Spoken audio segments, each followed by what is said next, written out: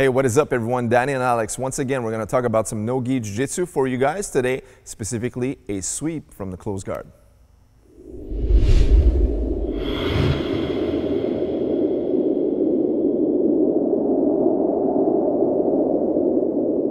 So when you're in the closed guard position, that means you're dominating this control right now. So Alex has his legs around my hips.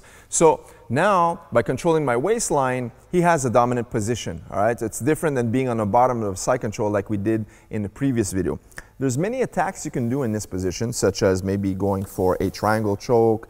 Maybe he's gonna go control, so do one here, pushes and pull, goes here. Maybe he's gonna turn into an arm lock as he connects his leg around my neck. If my hands are on the ground, he's gonna attack a shoulder lock from here. He's gonna do the kimura.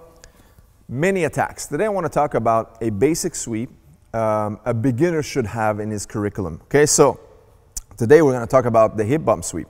So the way we're going to do it today is you want to make sure that you control the hands first by bringing this off of your body so you can sit up. So Alex is going to peel this off. Once he's here now, as he uncrosses his legs, watch how he brings his hands overhead to swing himself up onto his palm as such. Let's do this one more time.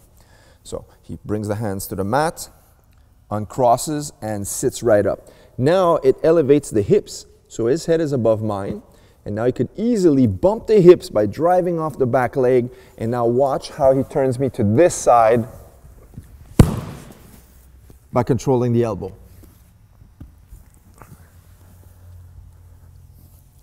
So we'll do this one more time. So here I am here in this guard. One, sits up, and from here, sweeps. All right, so there you have it, guys. The hip bump sweep is a very fundamental movement everyone should have as a white belt in jiu-jitsu.